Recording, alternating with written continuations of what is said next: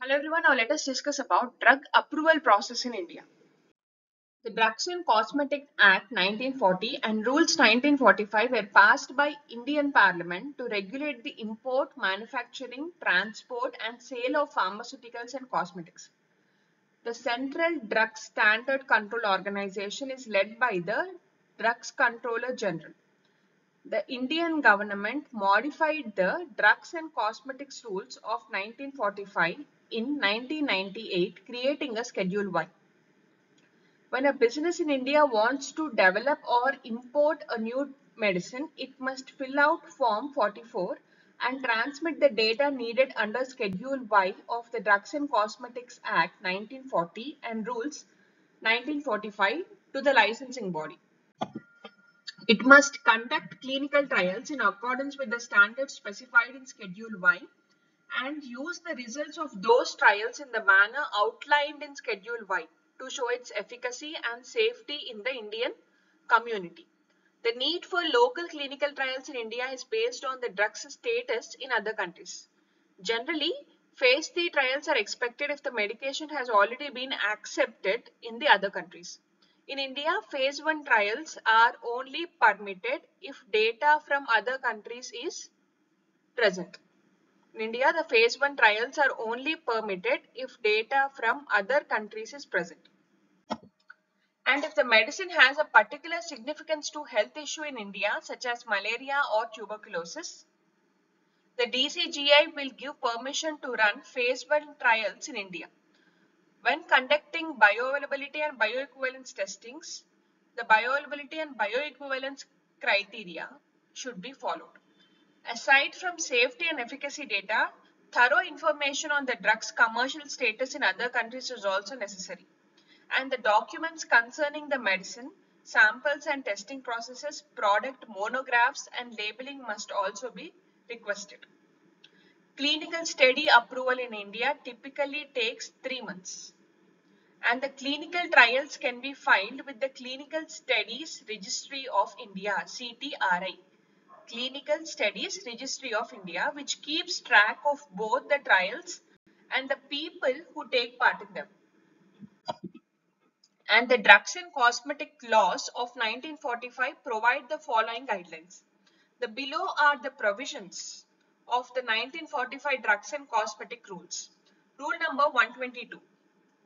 122A is the request for new drug import approval, and Rule 122B is the application for permission to import a new medication that is not on Schedule C or C1, and the permission to import or export fixed dosage combinations comes under Rule 122D.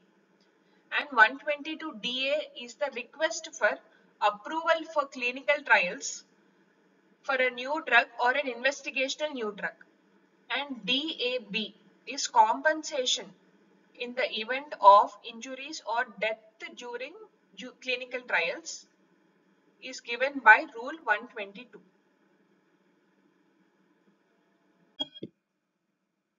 The Drugs and Cosmetics Act has been amended to include the definitions for phase 1 to phase 4 trials as well as specific obligations for inspectors and sponsors. In 2006, the clinical trials were further split into two groups. Clinical studies that can be performed in other markets with qualified and advanced regulatory regimens in one category, that is category A, while the others fall under another category are category B, other than category A. The clinical trials which fall under another category other than category A come under category B. The clinical trials in category A that are approved in United States, United Kingdom, Switzerland, Australia, Canada, Germany, South Africa, Japan and European Union are eligible for quick tracking in India with approval expected within 8 weeks. The clinical trials in category A are eligible for quick tracking in India with approval expected within 8 weeks. Class B clinical trials are scrutinized more closely and are approved in 16 to 18 weeks.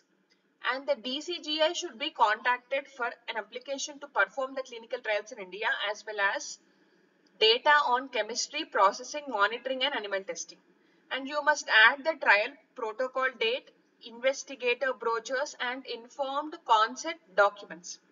The ethical committee must have a copy of the document and clinical trials will only begin after the DCGI and the ethical committee has given their consent.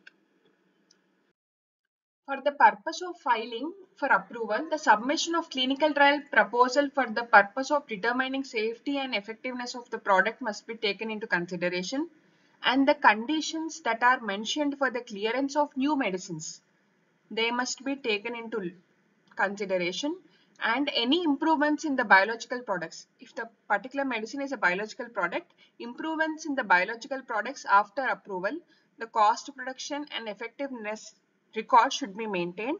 And finally, preparation of high quality data for new drug submission approval of a medication is a mandatory format. And CTD format has been adopted by vast majority of the nation. CTD is nothing but common technical document. As a result, the CDSCO has agreed to use the CTD format for technical specifications for prescription product registration for human use. Thank you for watching. Please subscribe for further videos on regulatory affairs and ICH guidelines.